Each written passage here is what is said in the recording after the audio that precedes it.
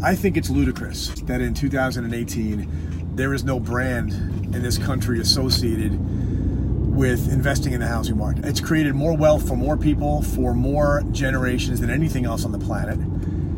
It's in demand more than anything else on the planet, living in America. What we're building, we're starting with the online experience, but the plan is to create the total experience.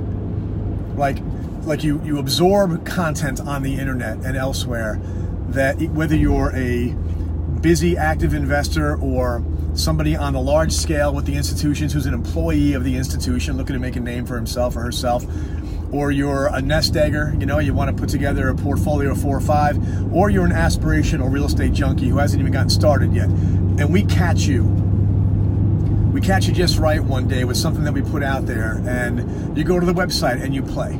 We're building this technology to be the equivalent of a real estate video game. And so you go online and you play and you shop and you learn. The way that you learn on our site goes way beyond videos and audio that you hear about how it's done. It's looking at actual properties and comparing them to properties in other places through all these dimensions of asset quality, including yield, but also including price appreciation history, and also including migration and population and employment trends. And then you monkey around with your assumptions to see how it tweaks things in your 30-year projections. And then you throw financing on it and play around with the financing and see how that changes your cash flow and your wealth creation over time.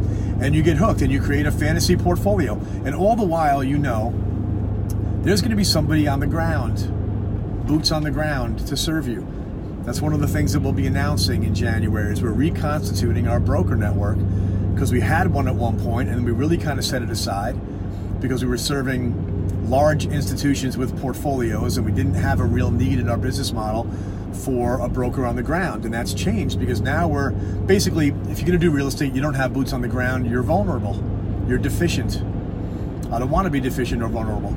So we're reconstituting that. And so the vision of that experience online that then translates to a conversation in a meeting in a conference room with a well-dressed professional who knows all the stuff that you've been absorbing, understands it to the hilt, and can talk about it with you and can sit down and say things like, all right, so how old are you? 35? Cool. When do you want to retire? 65? Great. So we've got 30 years to work with now.